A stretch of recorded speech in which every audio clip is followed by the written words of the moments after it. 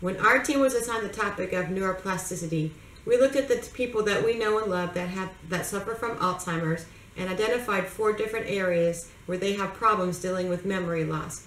We decided to develop an app that would help them in those 4 areas and live a healthier and happier life. We called our app EPIC, for every person in control. When we were thinking about our app, we knew we had to make it user-friendly because elderly people don't always get along well with technology, and if they're frustrated or having a bad time, it needs to be really easy to use. So we developed our app with some big buttons and colors, and we also realized when we got feedback from other people, this app could be used by other types of people as well that have any kind of memory issues or even some forms of mental illness.